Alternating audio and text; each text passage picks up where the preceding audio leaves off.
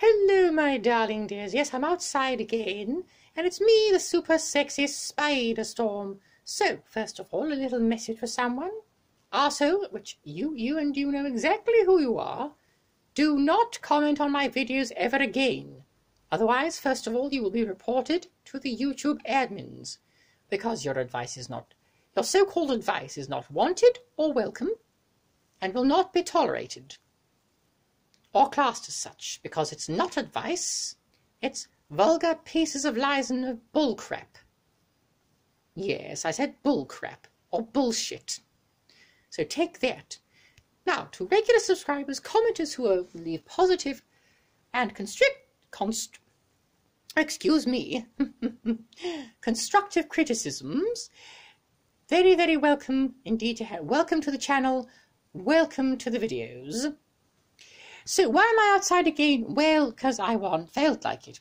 Now, I'm wearing a lovely jumper again, which I'm sure some of you will have seen before, which is Beauty Queen, which all drag queens are beautiful with or without makeup. And yes, to annoy that asshole once more, I have seen a drag queen 2 years ago at Gay Pride here in Bristol in the United Kingdom, which was on the 2nd Saturday of July.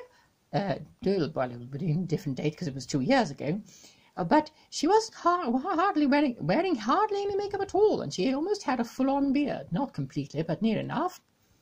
Maybe a little bit of eyeshadow and a little bit of glitter around her face, and her name is Ruby Rawbone. Anyway, so if he wants to say that, he should go and say that to her as well, what he said to me. He knows what he said to me. So yes, there you have it. Drag queens do not have to wear makeup.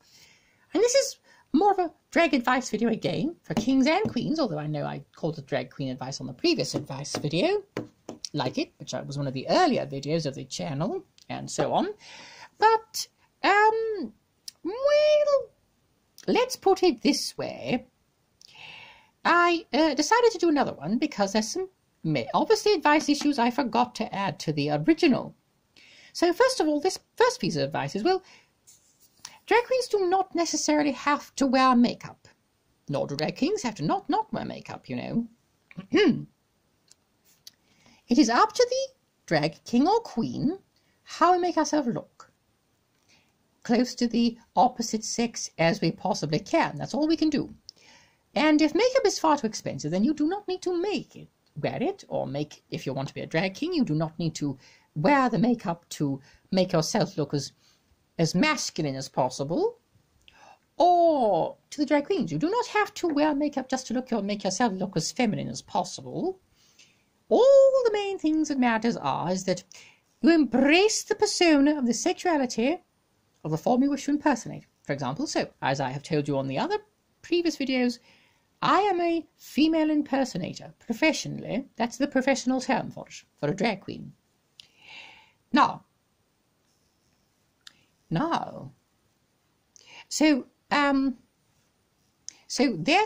yes, as long as you do that, and of course, drag kings are male impersonators.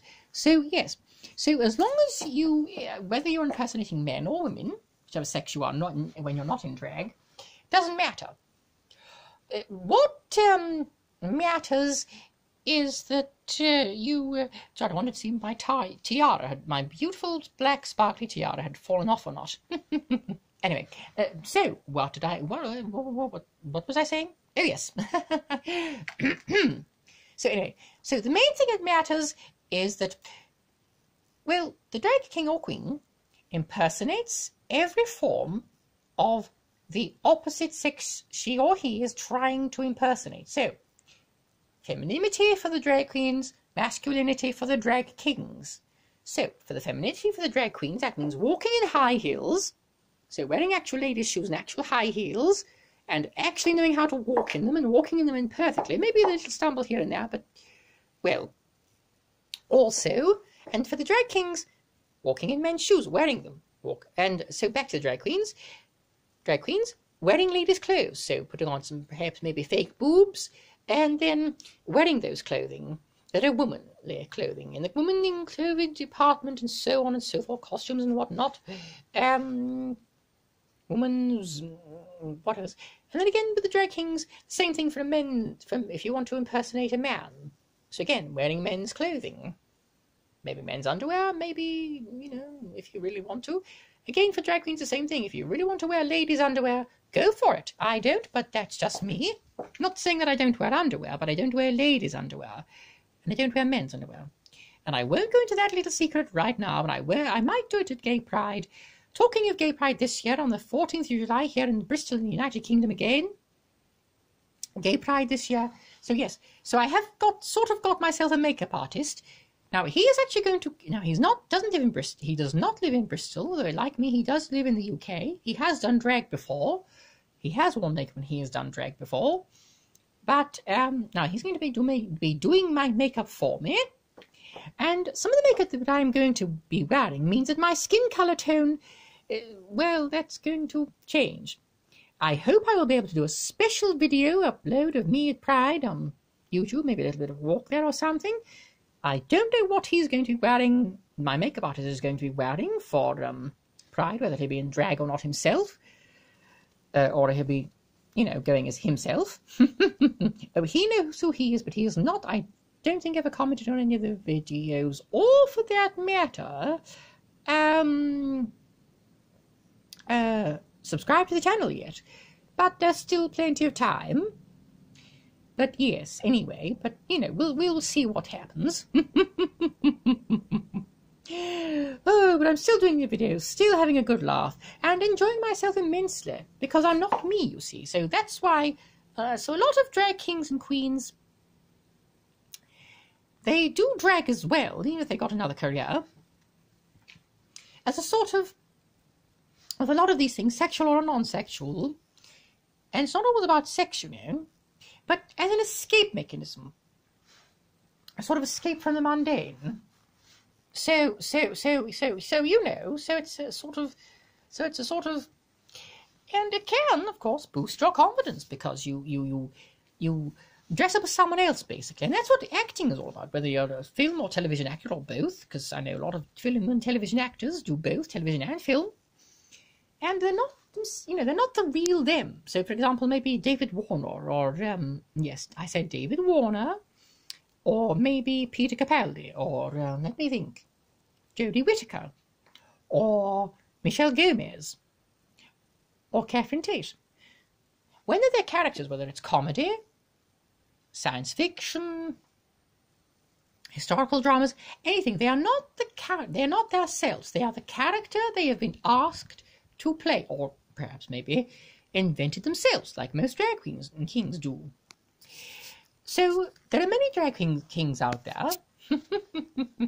There are multitudes of drag queens out there too. And, well, anyway, so, and you want to know who said that I am beautiful without makeup and even when in drag? That was my own personal boyfriend. So, yes. So I'm not going to listen to people who say that I am not attractive and I need to wear makeup, because I don't believe I do. If my boyfriend thinks I don't need to wear makeup, then neither do I. Whether in or out of drag. And that's the end to it. But yes, I'm going to be having a good old laugh, continuing and doing this, and showing my boobies off. So, yep, showing me boobies off. Showing me boobies off, and I'm still not wearing a bra. That's right, this is the only, well, probably one of the only drag queens who don't wear a bra. But as you can see, I've still got boobies.